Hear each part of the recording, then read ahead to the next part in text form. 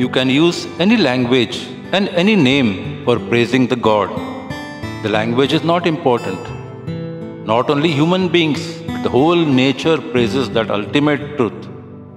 The solemn sound of the sea, the delicate voice of sparrows, different sounds of different animals, all these are praising the God. The above thoughts are expressed by a very radiant ascetic called Acharya Madhva. He was born in a small village named Patrak, which was full of nature's beauty. It is located near Udupi on the west coast of Karnataka. His mother's name was Vedavati and father's name was Nadillai Narayan Bhatt. Madhva was born on the auspicious day of Vijayadashmi in the year 1238 AD. His birth name was Vasudev. Vasudev's parents, along with Vasudev, went to a village where his brother lived. There was some function. At that time, Vasudev was just 3 years old. It so happened that when everybody was engrossed in the function, Vasudev was not to be seen anywhere. They searched for him, but in vain. Somebody told his father that he saw a small boy near the Kodpur Mandir. His father went there, but couldn't find Vasudev. Searching Vasudev, Nadillai reached Udupi. He went to the temple of Ananteshwar. To his surprise, he saw Vasudev with folded hands in Namaskar position. Tears of joy flowed down on the father's face. He inquired, "Oh Vasudev, how is it that you came alone so far away?" The small boy replied, "I was not alone. Initially, I went to Shankar Narayan of Koduvayaru.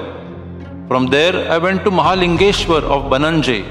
And then I came straight here and saw Mahadev Narayan in the form of this linga. Baba, I was accompanied and guided by all these gods." Vasudev was sent to Guru Graha after his thread ceremony was performed at the age of 7. Vasudev became a student of the famous Veda Shastri Totan Tillai.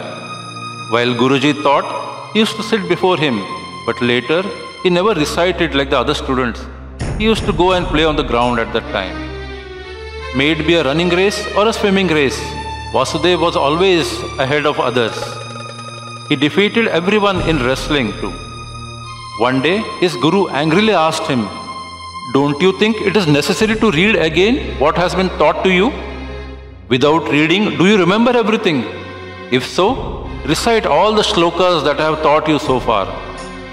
Vasudev sat in a position of Padmasana and recited everything as asked for. The guru was very much pleased, and hence Vasudev was allowed to study and play as before. Madhvacharya preached that inventiveness can't be there in a weak body. It is possible only where the body is strong and healthy. He made physical exercise compulsory for his disciples. Once he was going to Badri Kedar with his disciples. All of a sudden, a group of thieves surrounded them from all sides. Naturally, the disciples were afraid of thieves who carried axes in their hands. However, Acharya Madhva was smiling. He called one of his disciples named Upendra and shouted at him, "Oh Upendra, you must have the strength to hold an axe as you are holding the staff of an ascetic. Confront them." Upendra Tirtha got the courage with his Acharya's words. He came forward like a lightning. He snatched an axe from the hands of a thief and assaulted him. Seeing the bravery and valor of an ascetic, the wonderstruck thieves fled away. Vasudev, with his parents' permission, became an ascetic at the age of 12 and acquired a Vedic name, Madhva. He roamed across India to preach and spread his philosophy. He educated many students by giving lectures. He wrote 40 books like the Gita Bhashya, Brahma Sutra Nirupan for the next generation. He inspired people to live a life of Purushartha, meaning manliness. He inspired people to live a life having devotion to God. His following teachings are very famous. Never forget your duty. It is your real duty to serve those who are miserable than you. You are the citizens of the God's kingdom, and serving people is a tax you are paying. This world is a wonderful creation of God. Realize His greatness. Be aware of the power you have and surrender to the greatest power of God. Acharya Madhva praised God in various forms. He faced many adversities while spreading his philosophy, but he did it with great courage. In the year 1319 AD, on Maghashuddha Navami, he bid farewell to all and went in the north direction to Badri. He was never seen after that. Moral of the story: never forget your duties. To serve people who are more miserable than you is your real duty.